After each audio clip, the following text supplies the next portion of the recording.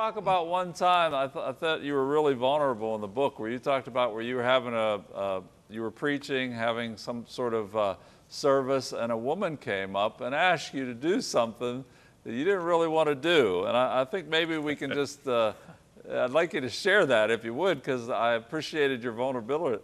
And it applies to Christian leaders so often.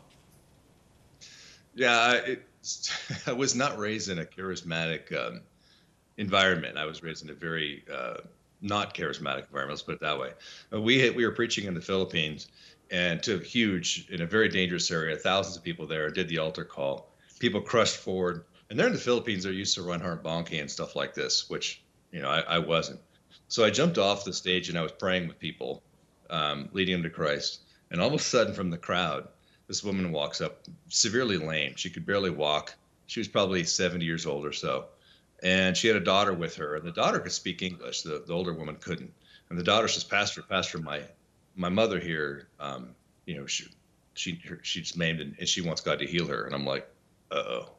Like, this is not one of those, I don't know what to do. And I find it's best when you're praying to God to be honest. So the woman kind of respectfully stood away a little bit, and I got on my knees and I put my hands on this older one's leg, and I said, Lord, you and I both know I have no idea what I'm doing. But if you don't heal her, you and I are both going to look really stupid. And that's exactly what I prayed. And I said, please don't not heal her because of my lack of ability or faith. And as I did that, she jumped away from me and started to dance and freak out. And I mean, I'm healed, and jumping up and down and running around the crowd. And I watched this for about 5 seconds, sort of my jaw dropped. And all of a sudden I jumped up on the stage and I got out of there because everyone kind of crushed up to me. They all wanted healing now too. And I'm like, hey, I didn't screw up the first one, but I'm not going to take any more risks. I went and, people are like, where's the pastor? The pastor's hiding in the back.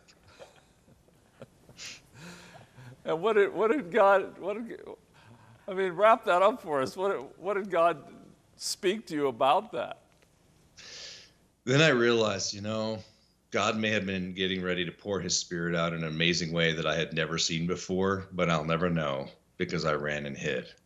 And so I encourage people that even the guy writing the book on courage, the big macho LA cop, I was a coward, and people were robbed of their blessing because of me.